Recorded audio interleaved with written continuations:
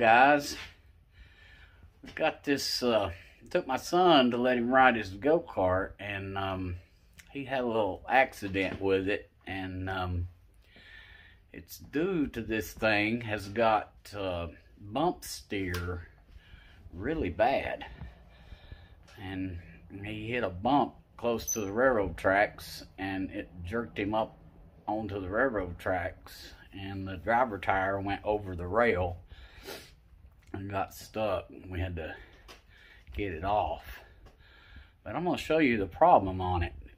And if you haven't subscribed to the channel, hit that subscribe button, and then to get future videos, hit the little bell, and then click all videos, and you will get future notifications of all of my videos. If you like the video, leave me a like. If you got a question or a comment, leave it in the comments. And guys, if you want to see this thing bump steer, go back and watch the video of him riding it. You can see that left front tire jerk every time he goes through a puddle or hits a bump. And I've tried to leave a link in the description so you can click that link. But let's get started on showing you what we got going on here. We've already fixed this side. Now if you look, that tie rod end, that's the gold piece right here. That piece there. If you look at the alignment of it, it's aligned up with this upper A-arm. It's a little off on the lower A-arm, but it's really close. Well, the problem was this tie rod end was on the top, going in from the top, and the nut was on the bottom. So then it wasn't aligned correctly. So when he hit a bump, the tie rod end was actually pushing out on the tire and making it bump steer. So every time he hit a bump, it would turn, the wheel would turn without him turning the steering wheel. And if you look at the other side, it's not been fixed. See how it's not straight with the upper control arm? There's like 2 inches in the closest to the tire, and then there's like 3 inches towards the rack and pinion. So I'm going to show you what it does when I push down on this side that's not fixed versus the side that is fixed. And then we're going to take this side apart and show y'all what to do. Alright guys, I'm going to push down on the go-kart and watch the tire. It goes out. And that's exactly what it's doing when it's hitting a bump. So I'm going to push down on it now. Can you see that tire go out? Alright guys, this is the other side that we fixed, that we moved the tire rod into the bottom of your spindle. And if you watch it, it moves, but the whole tire is going out. And that's okay. It might get a little bit of steer, but it's nowhere near like the other side. So I'm going to push down on it now.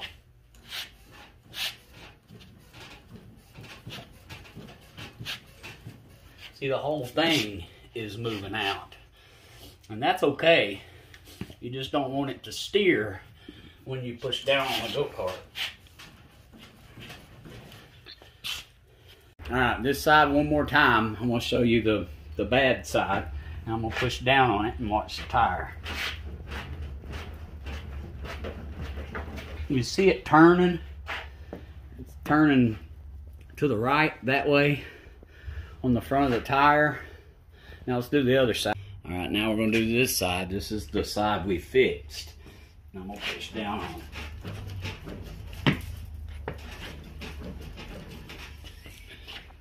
Alright guys, let's get this thing apart on this side. take all these cotter pins out.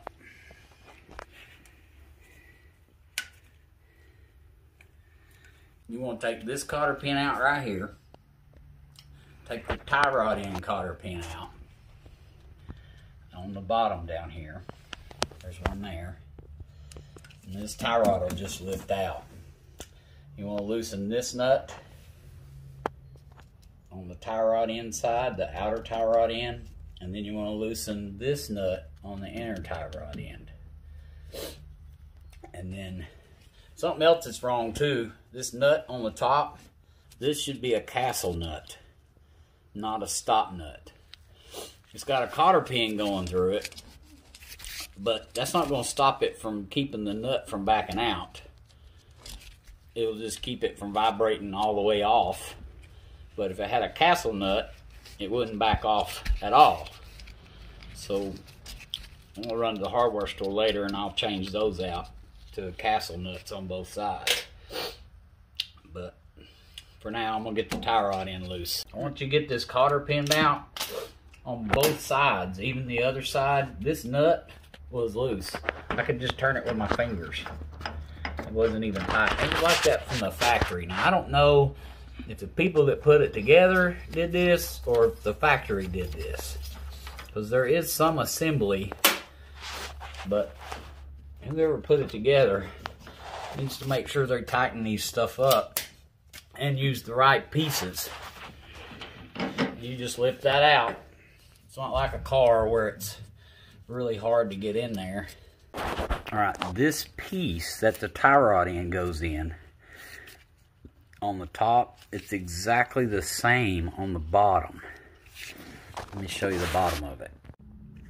So, see the piece on the bottom, right there, it's made exactly the same as it is on the top. And this piece is flush with the bottom of that.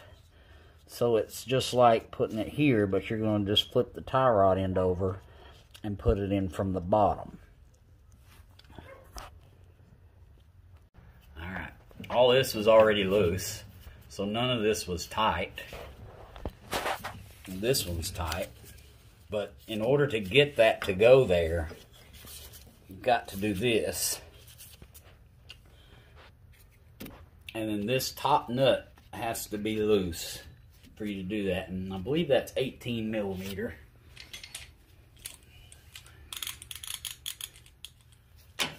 No, it's 17. My fault. 17 nuts. See, that wasn't even tight. I just loosened that right up. The only reason you're loosening this is to give you a little bit more flexibility in your spindle to get that tie rod in there from the bottom. So, and then you'll have to realign the go-kart the best you can and go from there. I'll break this loose.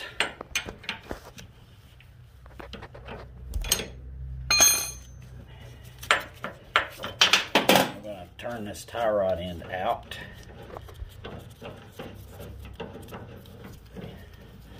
And then you want it about even space here versus up here. So right here, there you see a lot of threads right there. And then on the back side, there's very little threads. You want to turn this out until they're pretty close to even. And once you get that pretty close, put that up in that hole, and you'll have to wiggle it a little bit to get it to go through, but it will go. It's through there. And if you don't loosen this top nut, it won't go up in there because there's not enough flex in the spindle. But then once that's in there, you can tighten this top nut back up.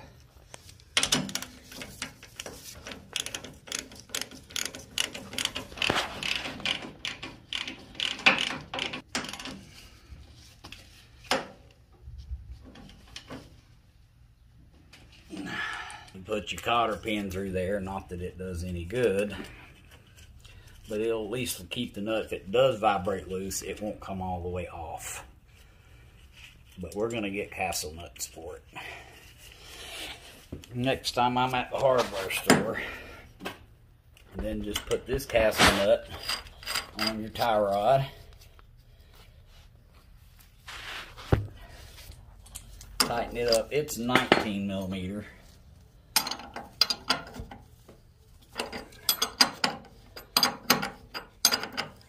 And this don't have to be super tight. Just tight enough to get that lined up with a hole for your cotter pin to go through. Like that. Don't want it loose, but it don't have to be super tight like on a car. Now we're ready to align it. Alright, that's the left side, just judging it from the back tire up to the front tire. It's pretty straight. And then this is the one we just did.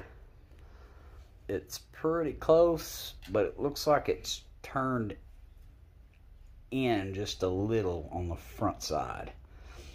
So that means I need to pull the back in with the tie rod. The center of this sleeve adjuster has flat spots in it for a wrench, and it's 14 millimeter. It fits right there, and then you can turn this and it will adjust it whichever way you need to go. On this one, up is bringing it in.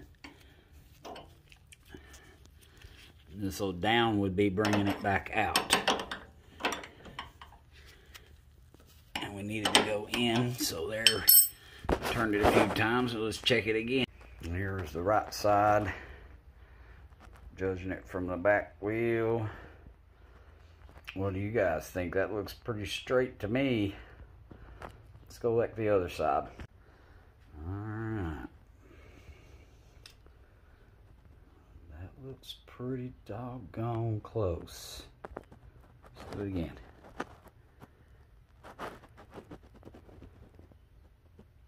Looks straight to me, about as straight as we're going to get it. Now you just want to take these nuts and run them up against the sleeve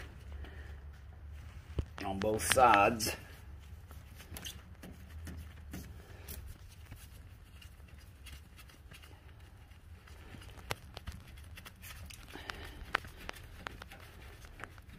Just like that. That one's against the sleeve, and then that one's against the sleeve. And then you want to hold the sleeve with a wrench right where you have it. Just like that. And then tighten your two nuts up. These nuts. While you're holding this in place.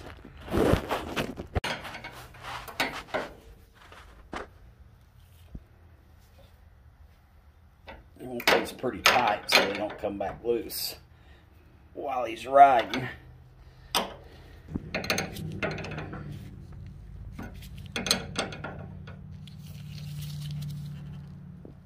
And there you go, guys. It's done. And let's check the bump steer on this side again. Let's see what we got. I'm going to push down on it now.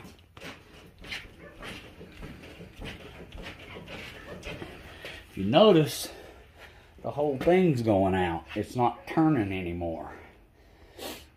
So that's a fix for these go-karts, and you don't even need any parts.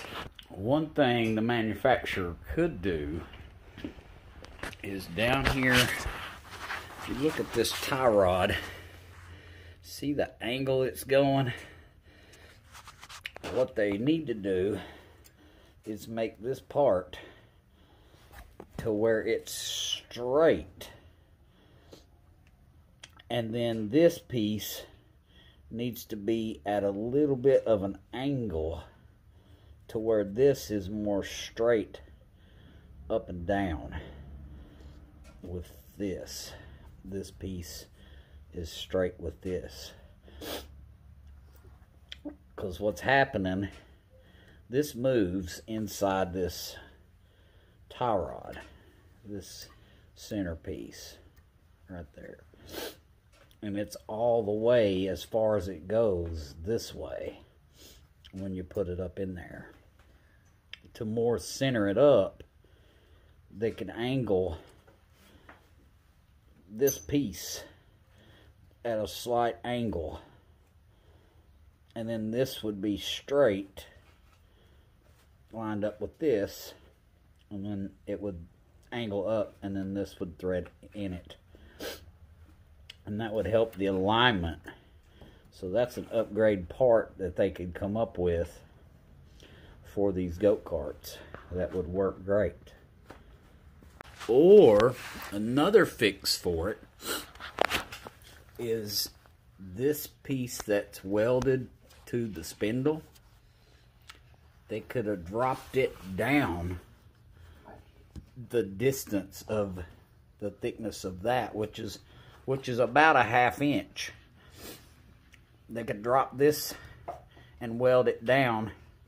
They could weld this down here about a 1/2 inch, and then your tie rod could still go in from the top and the alignment would be correct. So they could either fix it here or fix it on that tie rod. Either way, I would probably prefer they just drop this down on the spindle and weld it up about a 1/2 inch farther down, and then that would fix it also. Guys, thanks for watching, and if you haven't subscribed to the channel, hit that subscribe button, and then to get future videos, hit the little bell, and then click all videos, and you will get future notifications of all of my videos. If you like the video, leave me a like. If you got a question or a comment, leave it in the comments. And thanks for watching, and we'll see you on the next video.